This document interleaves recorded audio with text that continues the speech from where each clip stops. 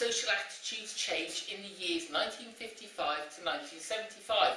Here's my 5-step guide to your controlled assignment. Okay, so what you need first will be 2 sides of A4 notes. And those notes are going to look something like this. Okay, it's going to contain all sorts of facts and figures. You're also going to need a plan.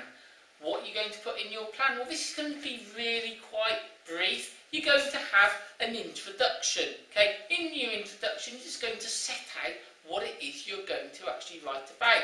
And in this case, you're going to write about things like changing attitudes towards young people, changing attitudes towards immigration and the multicultural society, changing attitudes towards women, and also changing attitudes to what we call this liberal or permissive society.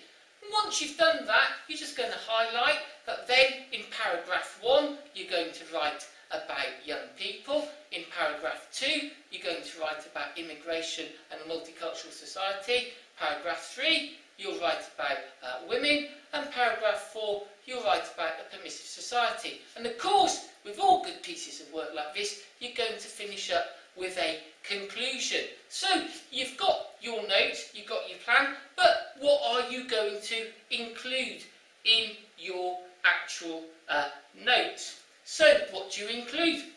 Well, you include all sorts of facts and figures, supporting quotes, important new laws. So what sorts of things? Well, if you're looking at young people, you might have notes about the fact that they had £830 million to spend by 1959. 60% of women's clothes was being sold to girls 15 to 19 years of age. If we look at new laws, when we're looking at the permissive society, the death penalty was abolished in 1965. Divorce Reform Act of 1969 made it easier for people to get a divorce. Abortion had been legalised in 1967, and also in 1967, homosexuality had been legalised.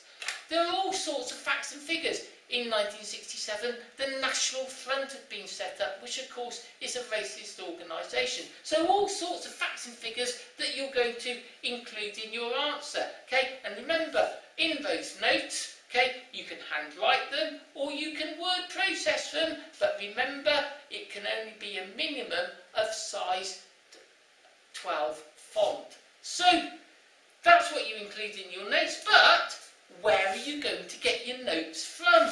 Well, of course, you've been filling in this booklet, haven't you? Okay, and that's pretty much got all the information that you need. This is the basis of your answer. But it's not the only thing you can look at.